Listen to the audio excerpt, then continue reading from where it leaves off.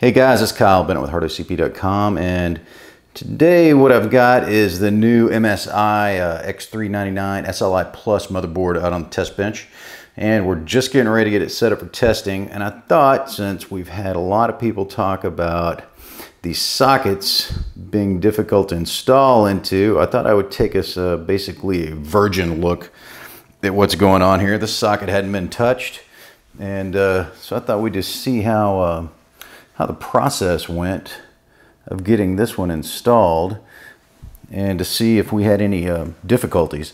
So this is down on our solid surface, much like it would be mounted into a motherboard case. So there's three. Let's try to steady away here. Let's see, that lighting sucks. Let me get this light down here.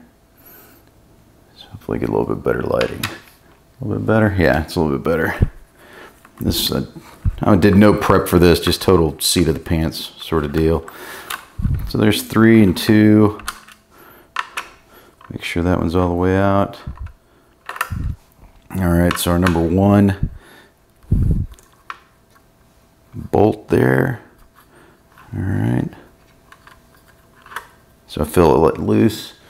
Hold it down, and now this should spring up, which it does, revealing our socket.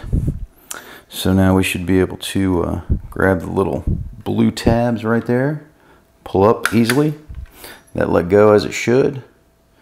There we go, that's out.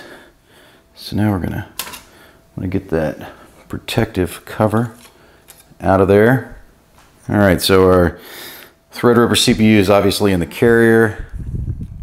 We're gonna get it inserted back into the edge there and let it slide down in.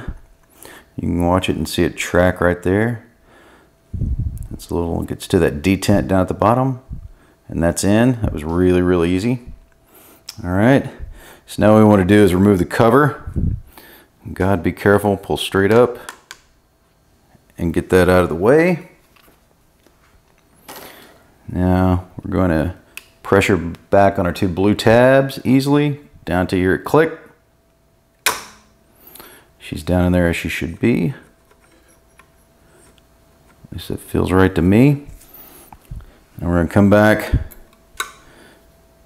and load up. Now this is where people say they have problems, so let's see. That one grabbed just that easy. Now I think where people have some problems here in the back, and honestly if it didn't, you can push down really hard on that. It's not going to hurt it. So I think this is where people have some problems, and we're going to turn backwards and see if we can hear that thread click. So there's the thread. So this thread's on this. This is a Loach socket. So there's that one.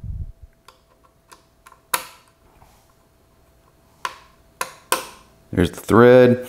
So now all 3 of those are in the threads. So maybe the initial issues that people saw on the other sockets, I know some Foxconn sockets, they've said some of them are different. I don't know. Anyway, I just wanted to film that and just see how it went. So apparently the Loach sockets are working really well now. Anyway, this is Kyle Bennett with hardocp.